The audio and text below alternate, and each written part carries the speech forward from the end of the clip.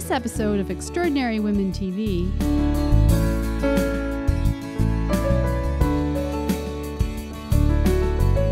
the show wouldn't be complete without my Good to Know Minute, where you will learn the top success tips and tools from today's most extraordinary women.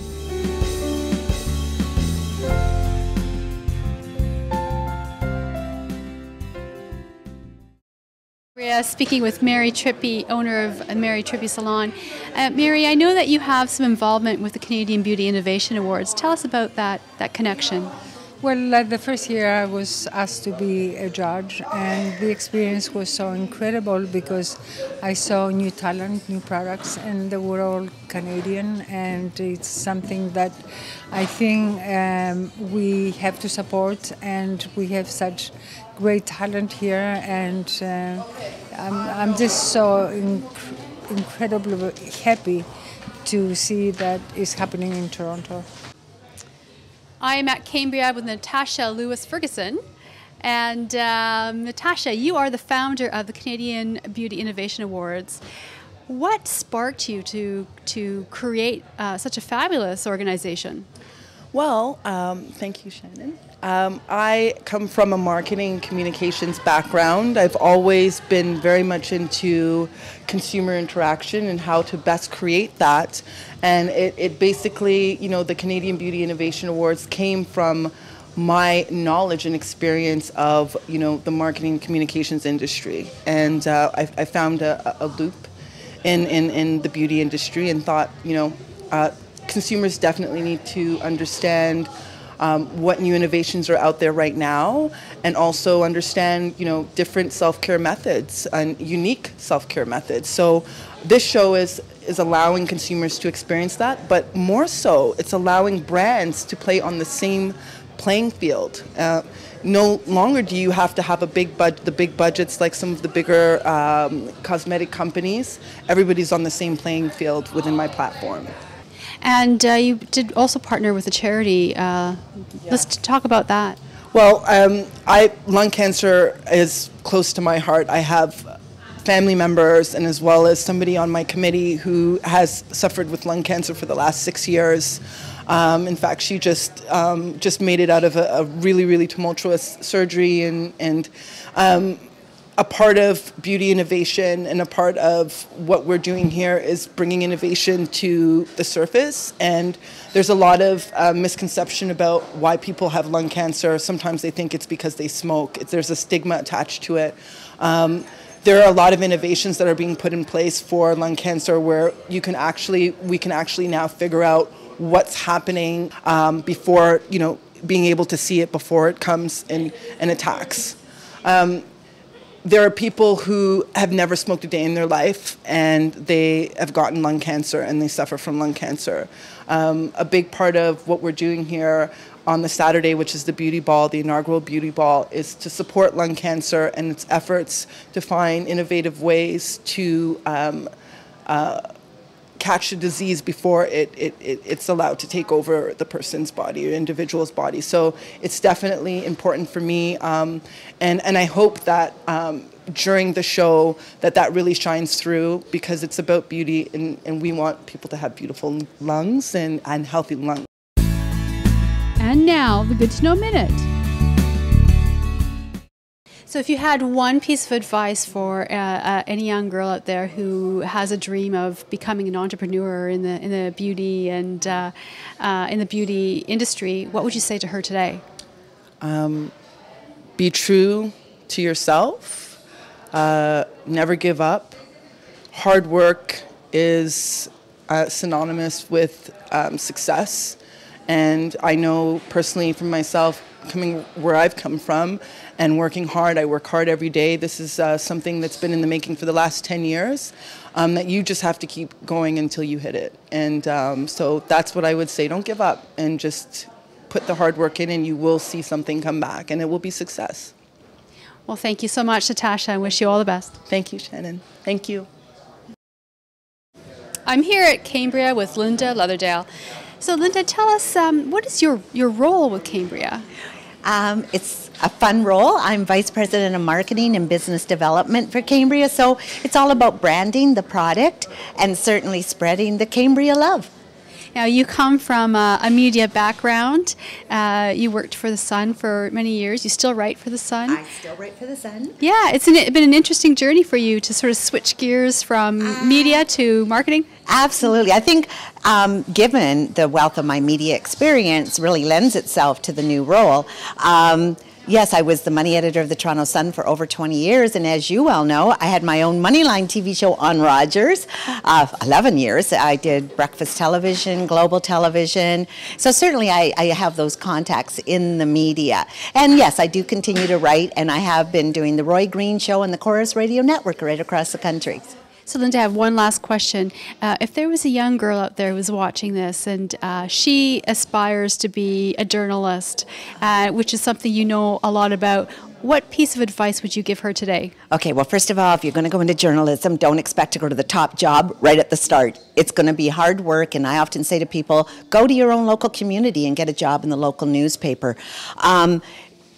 You got to start somewhere, but always have a dream, and I believe in that. If you have a dream and you see yourself someplace, it's going to be easier to get there. And you're hosting the Canadian Beauty Innovation Awards. Yes, in the studio, we open it up. We've done a lot of amazing things here, including fundraisers for charities, et cetera, et cetera. But the latest will be the Beauty Innovation Awards. What we love about this is they're in beauty and innovation. Cambria's Beauty and Innovation. To partner all together, it's going to be so exciting, and it's going to be a lot of fun. And you have Mariel Hemingway here, too. Yeah, well, Mariel Hemingway is one of our brand advocates, and as you know, she's an actress and author. Her Running from Crazy documentary just got nominated for an Emmy. What a great spokesperson with her beauty message, her health message, her inner self message. She's just an inspiration to be around. First of all, I'm a health and wellness sort of I'm passionate. I'm an advocate. I want to make people feel better about themselves in body, mind, and spirit.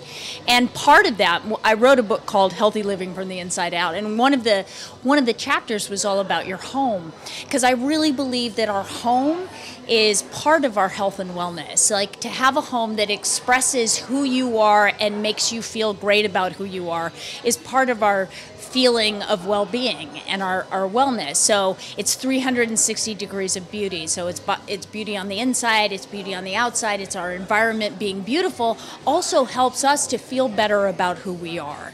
And I think that that's really important. And they are one of the hosts of the Rogers Cup this year.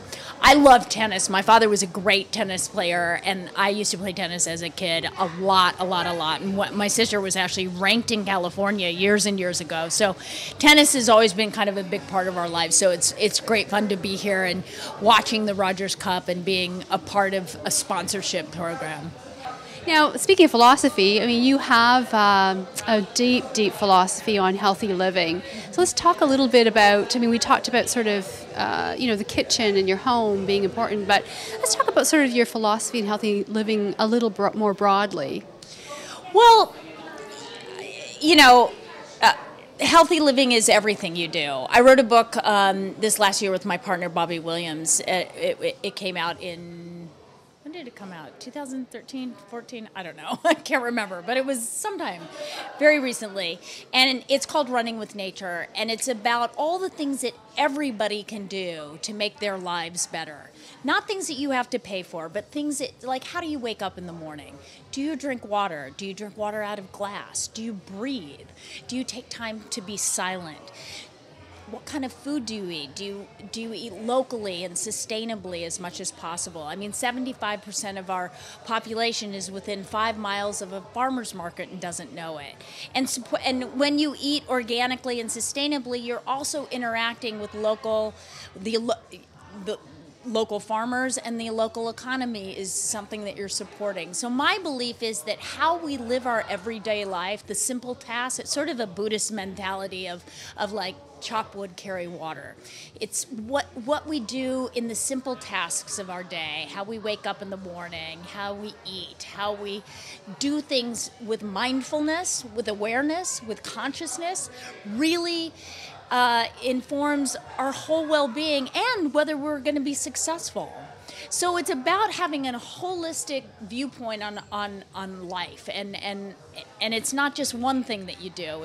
You know, like we're talking about Cambria, it's everything. It's your kitchen, it's your home, it's breathing, it's exercise.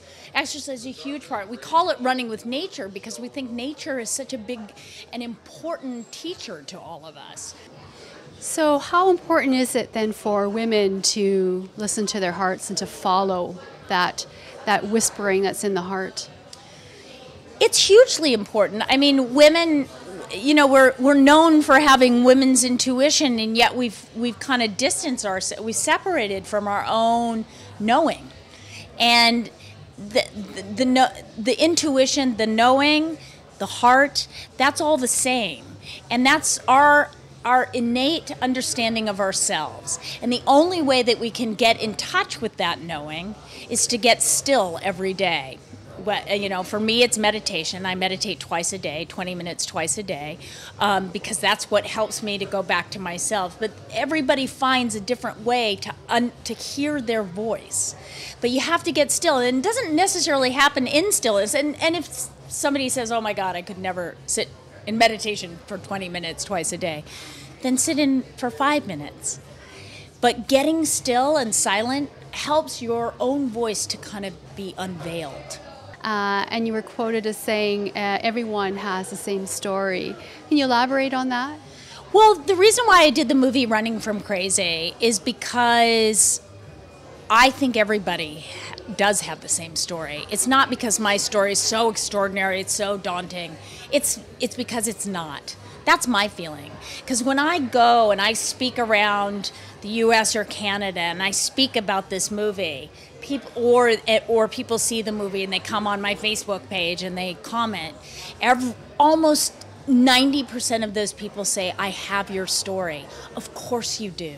Everybody has the same story. We all suffer something. I mean, we know somebody who is suicidal or depressed, or we may have felt depression in our own lives, but we don't know what to do with it, and we don't want to talk about it because there's stigma attached to mental illness. And mental illness isn't just depression and suicide and schizophrenia. It's also OCD. It's also bulimia. It's anorexia. It's obsessions with food. It's stress. I mean, everybody deals with stress. So it's about understanding that we all have a story. We all come from something, and it doesn't make us bad. It's all okay, but sometimes we need to tell our story in order for healing to begin. And congratulations on your Emmy, your Emmy nomination, and we're going to be rooting for you. Oh, thank you so much. That's awesome. If you would like to be a guest on Extraordinary Women TV, visit our website at extraordinarywomentv.com. I'd love to hear from you. Follow me on Twitter at Shannon_Skinner or on Facebook at Extraordinary Women TV. I'm Shannon Skinner. Join us next time for another episode of Extraordinary Women TV.